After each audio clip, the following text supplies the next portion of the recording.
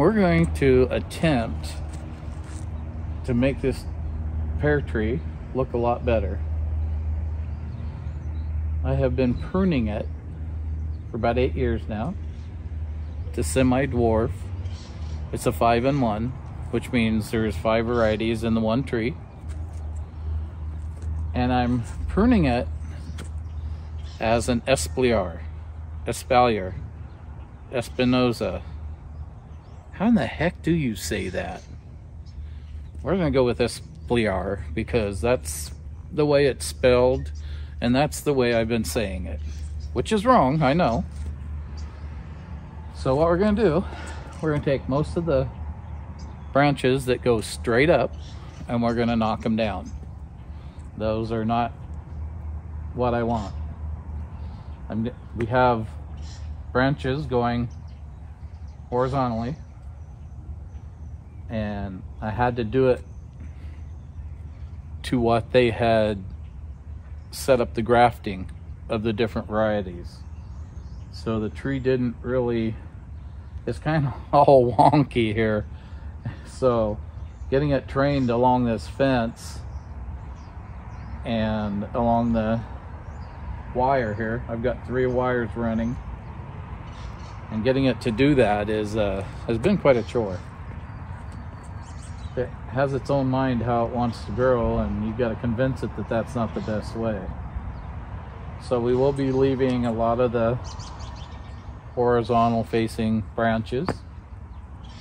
We're also going to prune it for length, because next to it I have an apple tree, and the other direction is my rose bush. So I'm not doing this to get a mass production. I'm doing it to get better quality of fruit. I am also not pruning it traditionally like a normal pear tree would be, where you want the center all opened up and everything. With these being just individual branches coming out, then it's pretty much already opened. Anything that's crossing, you know, I'll obviously cut that off. Dead or dying, this tree doesn't have any dead stuff in it, so that won't be an issue. But we're just gonna prune it, see if we can make it better, and keep the 5 different varieties of pears coming on. Also, speaking of the 5 different kinds of pears, they have the varieties on here to where sometime in early August they start ripening, and each variety ripens at a separate time. So when the first one starts, it's just a matter of eating pears the rest of the summer. So let's get into this and see what kind of pruning we can do here. So first off, this one here, it's headed towards the sidewalk, and we don't want that, so I'm going to cut it back here. And you can prune pretty good on these. They're pretty forgiving. The length on this one is getting a little long. You probably can't see it, but it is.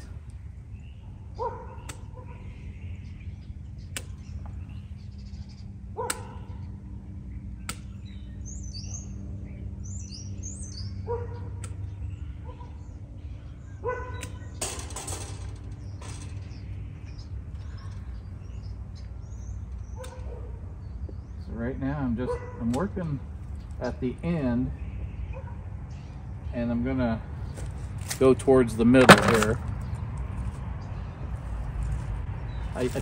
Whenever I prune, I try to not take too much at first. I might prune, like the grapes, I'll probably prune those 5 or 6 times.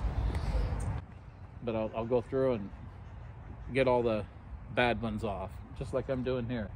Get everything that's facing up, I'll take off. I'll leave a couple. A lot of the smaller ones I'll take off, but it will help in the plant, which is a tree, not a plant. So it seems to work very well for this thing. It seems to be pretty happy.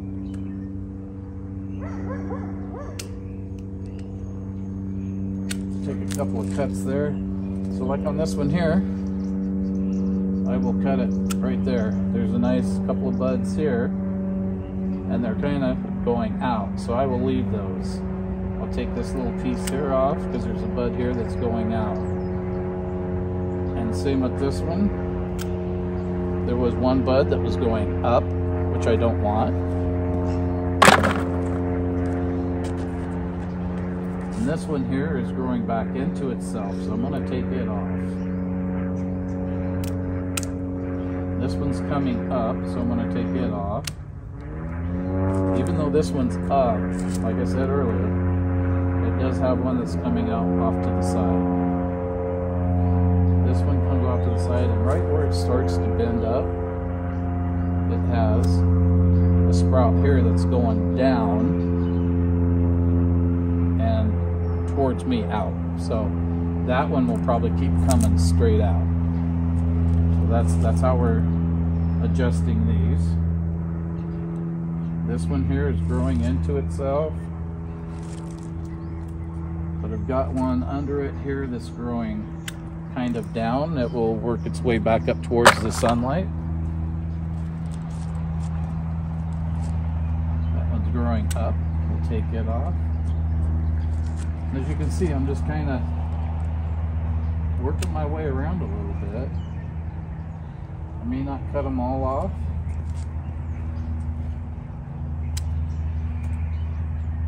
And I might. This one's working back in on itself, so it will come off.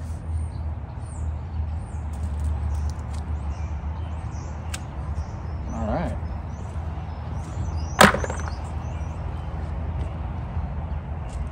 This one, another one working in. This one's going up at a pretty good clip here. I've got a bud right here that's facing me, so I'm going to take it there. And this one I'm taking off because it's growing straight up and right up through the middle of the plant, so that's not going to do us any good. This is kind of the way I just keep moving around like this. And last year we had a lot of pears on the ground here. I mean, they were ripening and falling before I could get to them, so.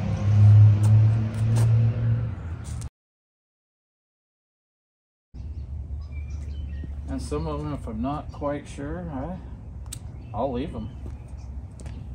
Come back to them later.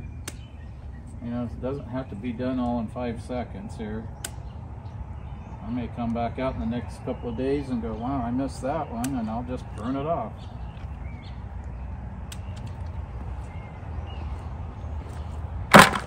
Overall, this one will probably take somewhere around a half hour to do it, to prune it.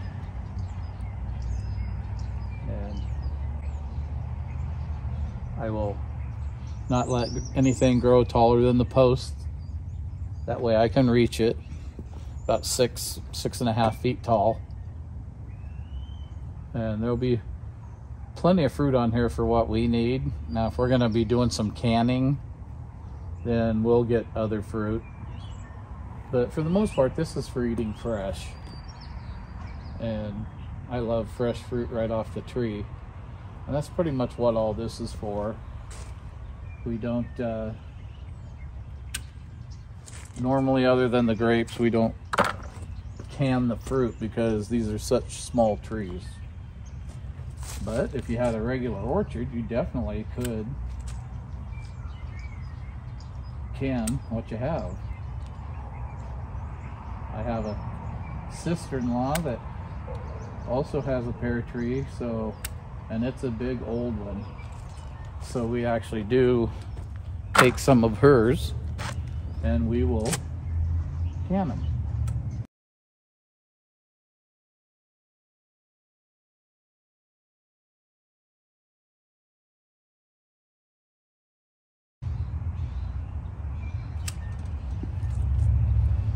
So I'd like to know how you guys do it. How do you prune your fruit trees? Or does anybody else do this type of pruning? The espalier, or whatever it's called.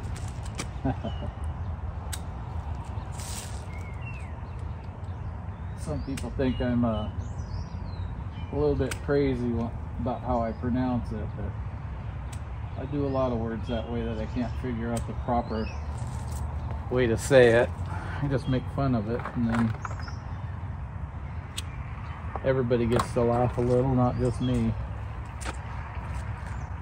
So you can kind of see some of this is coming to shape here.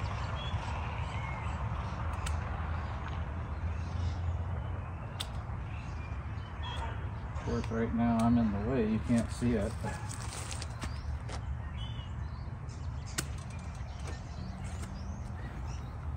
Get out of the way, so there's a little bit. It's not perfect by any means, and kind of in my book, this doesn't have to be perfect.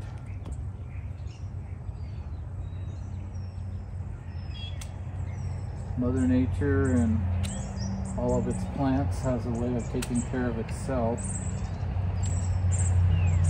and I have no doubt that this pear tree will do the same thing this year.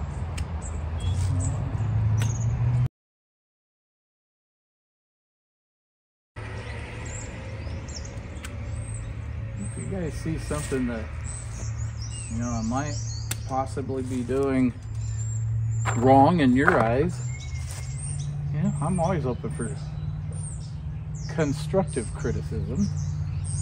Try not to be rude.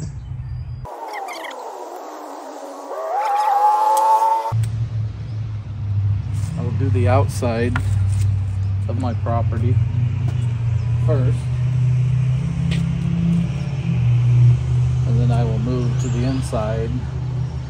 Most of this tree is on the outside, so we'll go with that. That one's getting a little too tall.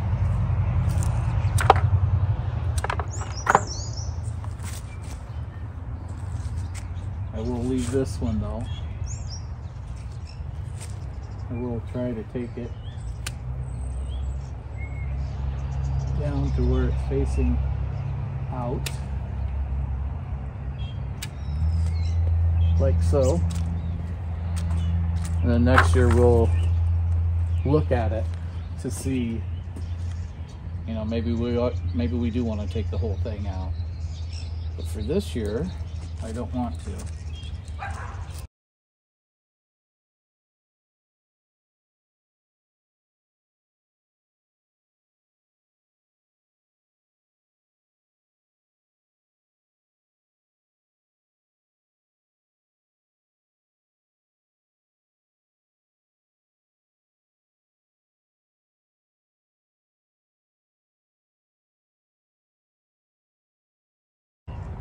You know, twice a week I go in and do my cardio bit at the hospital, and all that is basically is getting on their equipment and doing some exercising. My thought on that also is if I'm going to have a heart attack from exercising, the hospital is probably a pretty good place to have one. I know some people don't think that's funny, but you know what? You also got to laugh, even if it's at yourself.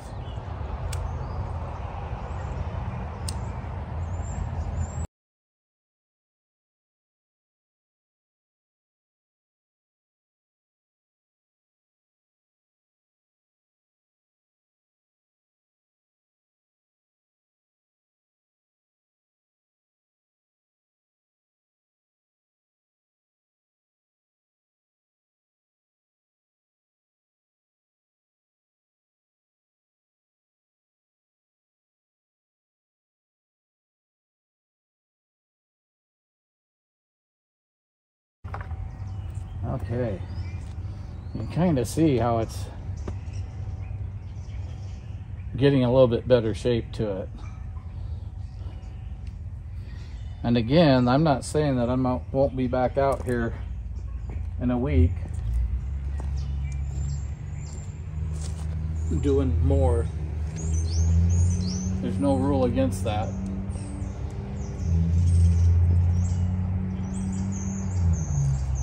However, at a certain time of the year, you want to make sure you're not doing any more.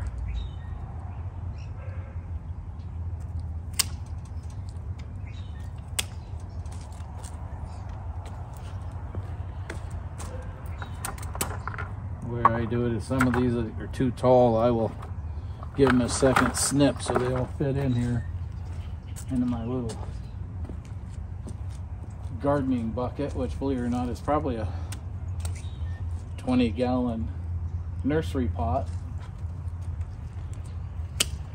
But who says you can't use those as a bucket?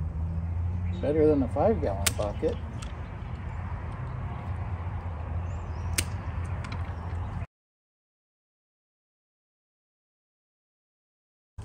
Under this tree, I have strawberry plants. And with this tree growing like it is, this direction, most of these strawberry plants under it are going to get plenty of sunlight to produce good strawberries. Now, these are hoods, which are grown in Oregon. They are very good strawberries, very sweet. My favorite strawberry in the world. I know California has a very sweet one too. I've tasted them before, but I still prefer my hoods.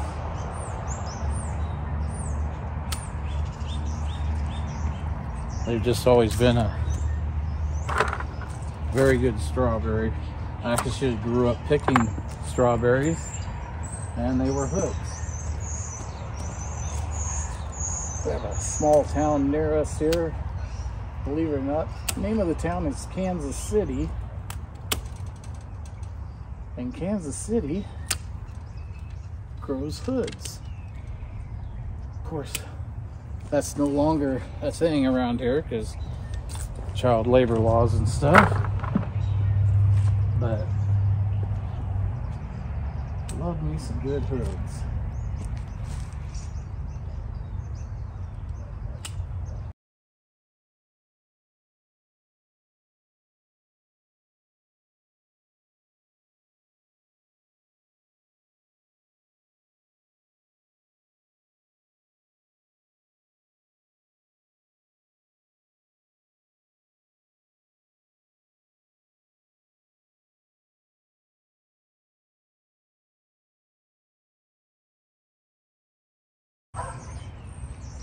Sun's going to be going down here pretty soon, so that's affecting my light. Getting a little darker out.